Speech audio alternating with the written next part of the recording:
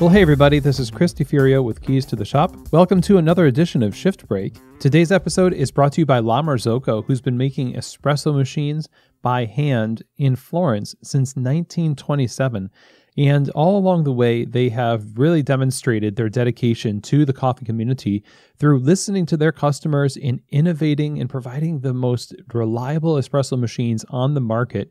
This is why La Marzocco is loved so much the world over, and it's at the heart of some of the world's best coffee shops. I know so many of us have grown up with La Marzocco as the foundation of our coffee bars. One of the examples of this kind of innovation is the KB90 espresso machine that introduced to the market straight-in locking portafilters to improve ergonomics. It has scales in the drip tray to improve the consistency of your espresso. Also, it has auto flush, which increases cleanliness and improves workflow. And that's just one example of many espresso machines that La Marzocco has that can fit the needs of your cafe. And if you need help in selecting the right equipment, then La Marzocco is available to help you do just that. All you need to do is reach out to them. info@lamarzocousa.com. You get to talk with one of their awesome salespeople.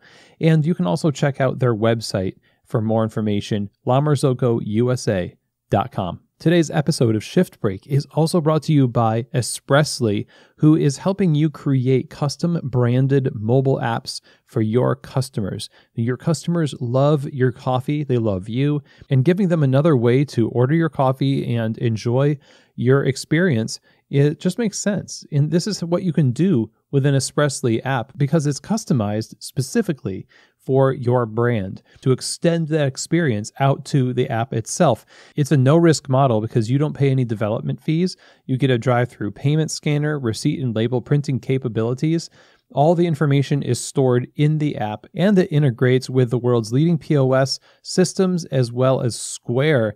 And so if you're thinking about getting a mobile app to offer your customers, then I think you really need to look into Espressly. So go find out more information and get the project started today over at espressly.co. That's espressly.co.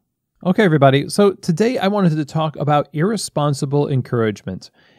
And that sounds kind of interesting, I think, because you would assume that encouragement is a very loving and always positive. And so you want to encourage, right?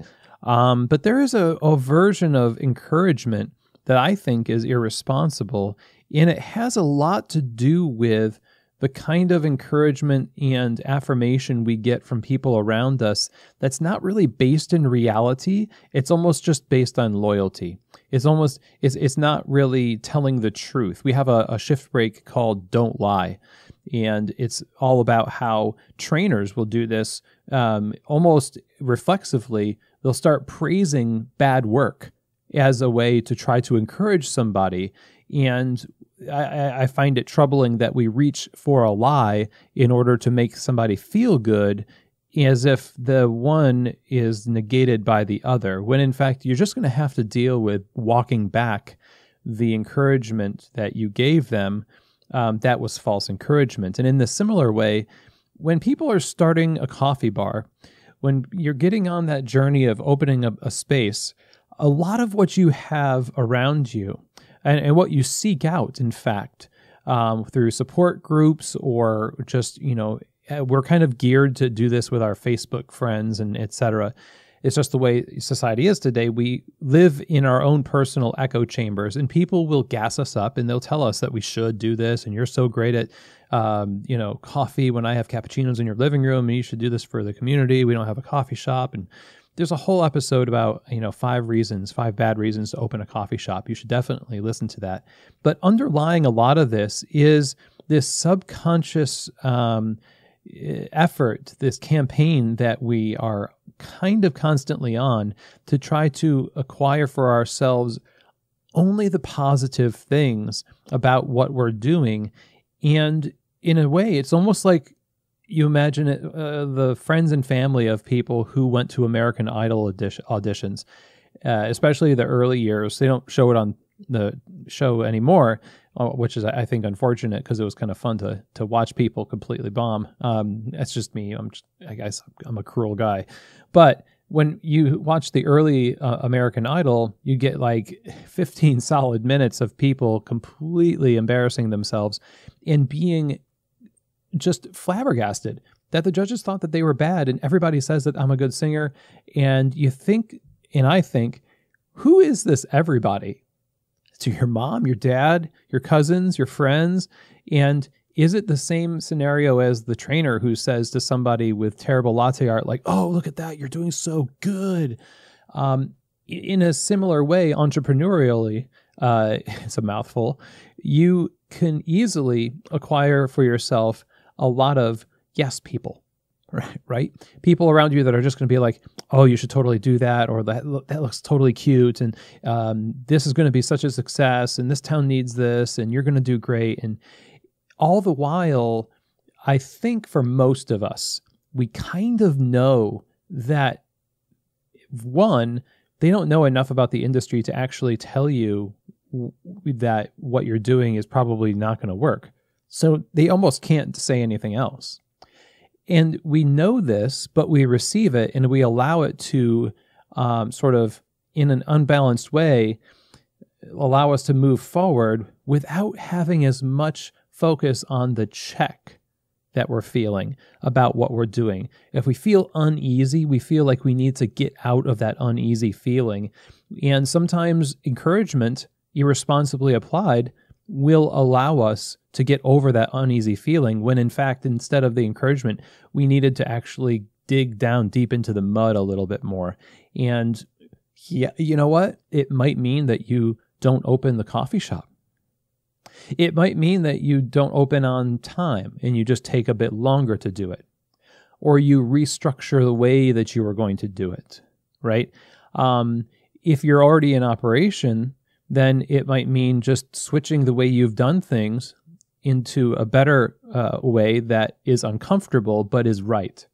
But the only way to get there is to actually work at counterbalancing this natural default we have to both encourage people in an irresponsible way and receive this kind of baseless affirmation as though it is a stamp of approval that should cover all of our worries and get us out of doing due diligence and soul searching and becoming self-aware and etc. So what you end up seeing is a lot of people far down the line in opening their coffee bars, but are wildly unprepared. They have been gassed up and encouraged and affirmed by people who are either invested into them relationally and can't really offer that much critique, or people who have an interest in selling them something like equipment or something like that, where, yeah, I'll sell you equipment. This is what we do, and I'll sell you syrups, and I'll sell you product and coffee, and the hard conversations just never seem to happen. This is one of those hard things that happens in conversations with consulting, where you do have to have heart-to-hearts often, because honestly, I can't think of any other relationship within starting a coffee bar when you're going to have an opportunity to have different aspects of your business explored deeply and honestly at a gut level without it just being focused on a transaction. Again, it's just like a sale of a product, and we're just going to move on from there. But meanwhile, the red flags are still in the cafe, and we're not giving them any time to be addressed. The way that you treat your staff might become more and more apparent that it's not good the closer you get to opening. And you don't necessarily have anybody in your life that's going to call you on that. And so what ends up happening is you gloss over it, you excuse it, somebody else excuses it, and then it metastasizes and it really sinks your cafe, but not in a way that you understand. So you don't blame it on that. You blame it on fate. You blame it on traffic, or, the unreliability of staff these days. What I'm really trying to say here is that as encouraging as the people around you can be careful that you're not just surrounding yourself with false affirmation, irresponsible encouragement, because it might be uncomfortable to talk about certain things, and it's hard to find people that will actually tell you the truth and are qualified to tell you the truth. If you're in a peer group of people, then you should really ask for the truth and give all the details of a situation so that people can make an assessment, and don't just accept encouragement and positive responses. Accept it all. Okay. We talked about accepting critique and being offended by critique a couple weeks ago or a week ago. And the same thing, we get so offended by it because we're just not conditioned to, have people tell us the truth. And, that's not how we grow. It's certainly not how we start good businesses. There are so many people out there who run coffee bars right now and are struggling, and other people under them are struggling with them. And they should never have opened a coffee bar. They should never have done that. And it's not helping them. They're not having a great life. The people under them are not having a great life. But they got as far as they did, not based on a good decision, but based on an industry that just affirms people all the way up to this height. And then we see them fall and wonder why. And I think this is partially to blame.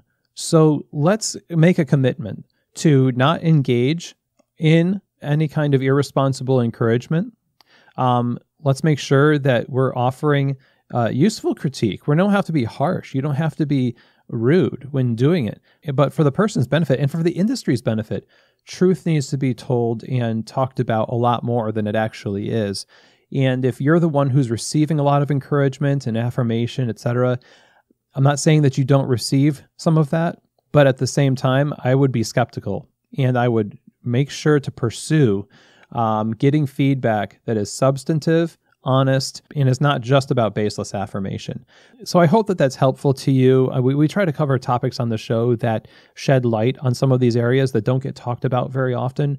And talking about this right now, I hope will save you some heartache and will allow you to have some better, more substantive conversations around coffee and coffee bars and the like. So thanks very much, everybody, for joining me on this episode. I appreciate all of you, and I will see you here next week on another edition of Shift Break, from keys to the shop.